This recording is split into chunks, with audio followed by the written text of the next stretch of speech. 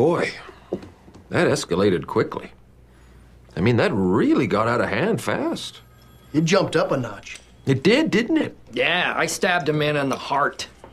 I saw that. Brick killed a guy. Did you throw a trident? Yeah, there were horses and a man on fire, and I killed a guy with a trident. Brick, I've been meaning to talk to you about that. You should find yourself a safe house or a relative close by. Lay low for a while, because you're probably wanted for murder.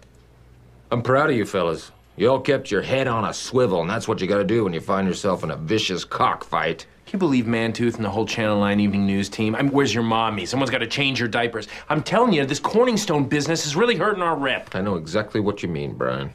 Every newsman in this city's laughing at us. And I don't like it. I don't like the put-downs. We're gonna do something about it. It is time to put an end to this. Because last time I looked in the dictionary, my name's Ron Burgundy. What's your name? Brian Fantana. Champ Kind. Brian Fantana. No, you're Brick. I'm Brian.